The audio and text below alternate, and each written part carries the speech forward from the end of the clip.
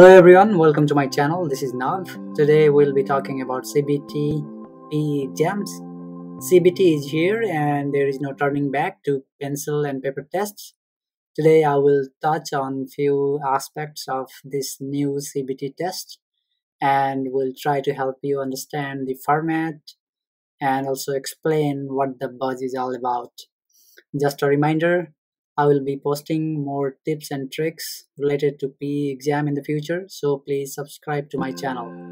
Now I will start this video with the new PE Civil Reference Handbook. The first thing is, how do I download this handbook? To download, we'll go to our NCEES dashboard, go to the Useful Documents section and click on this View Reference Handbooks. Then you can see there is a list of handbooks and you can download whichever you want to.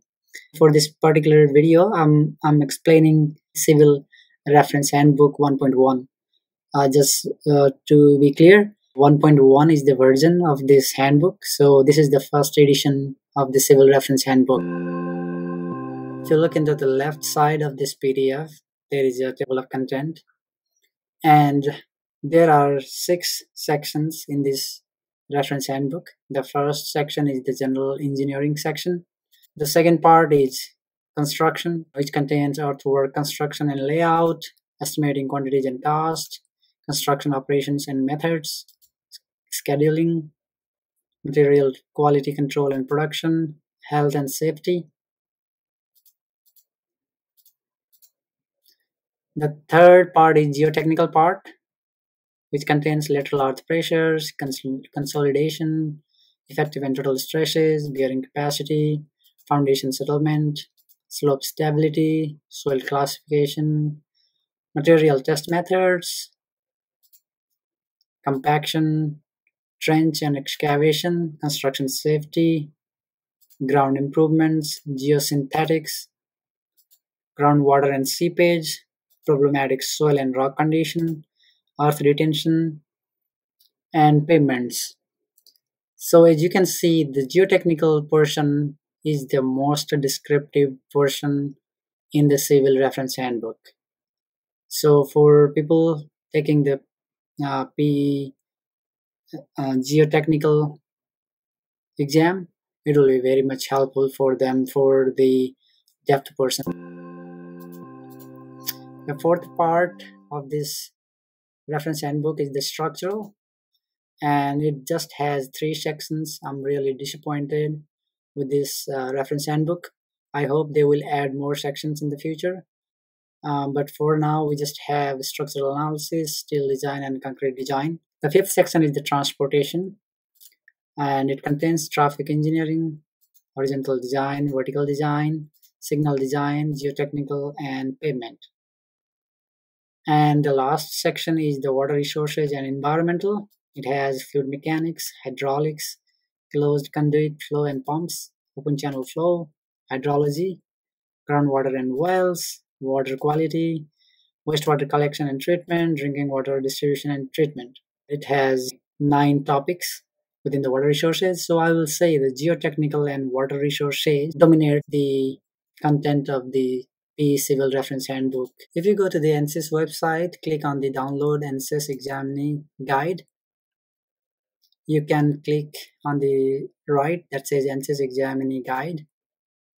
And for Civil, all modules are CBT. So this PDF here explains everything that you need to know about the computer-based exams, the contact person, how to register for a computer-based exam, exam fees, on-day testing events, everything about the exams.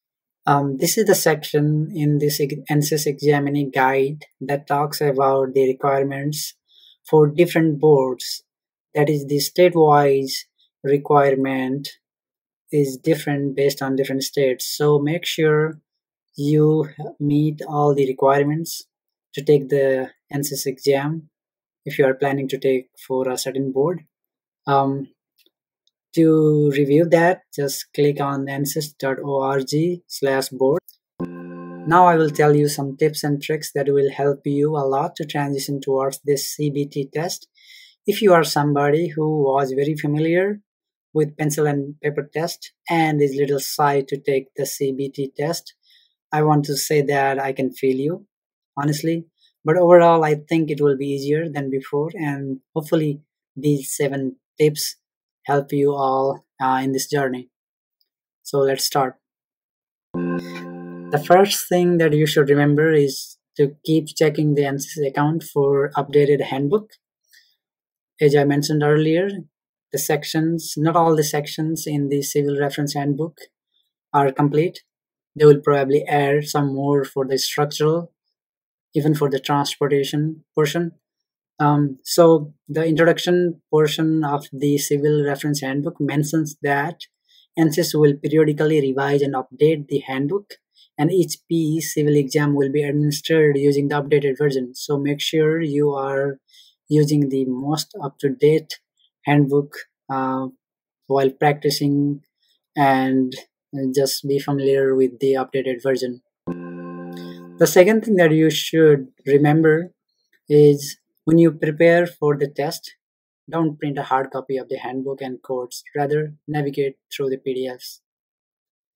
And the civil reference manual says you will not be allowed to bring your personal copy of the PE Civil Reference Handbook in the exam room. Instead, the computer-based exam will include a PDF version of the handbook for your use. No printed copies of the handbook will be allowed in the exam room. And now you may be thinking, what about the design standards and codes? So if there is a design code and standard that's listed on NCEES exam materials guide, then they will all be available to you on your computer. If you want to know what exam specifications or design standards will be available in your exam, click on the civil structural or civil construction or geotechnical, whatever you are preparing for. For now, I'll just take civil structural as example. And this is the NCEES Principles and Practice of Engineering Examinations structural exam specifications. So if you go at the bottom, these are the codes, design standards that will be available on screen for the structural test. The third point you should remember is when you plan on taking online courses for test preparation, make sure the intended platform has PE mock exam tests like the NCEES CBT exam. This will help you become familiar with the charts, formulas, tables, and other reference information provided during the actual test. Other supplied exam materials. In addition to PE Civil Reference Handbook, the exam will include searchable PDF versions of codes and standards. A list of the materials that will be included in your exam is shown on the exam specifications. I've already shown you where to get the exam specifications and find out which codes will be available to you. So any additional materials required for the solution of a particular exam question will be included in the question itself if it's not on screen design standard or code. The fifth point that you should remember is for exam related questions, always go to NCEES homepage. If you have any questions, just email them or call them just to make sure you understand all the criteria they have set forth for the CBT test. And just don't take a word from a third party, because this is a new exam and it will keep updated. So make sure you visit NCEES homepage for updates on everything exam related, and including the specifications, exam day policies, scoring, and practice tests. The sixth point is the PDF version of this PE Civil Reference Handbook that you use may look slightly different. The Civil Reference Handbook does mention that the PDF version that will be available on the exam day will be very similar to the one that's in the NCEES homepage. But there's a chance that there may not be all the pages of that handbook, because they may remove some pages like cover page or introductory material, and some sections of the handbook that may not be needed for solving the problems in the PE test. So yeah, it may look a little bit different, but it will be similar. The seventh point is only NCEES will provide the most up-to-date information about the test and test materials. So always go to ncees.org. There is a CBT demo about the different types of questions that may be in the exam, and also how your computer screen will look like during the exams. If you go to ncees.org, exams, exam preparation materials, the third section, there is a CBT demo. If you click on this, it will take you to the test format.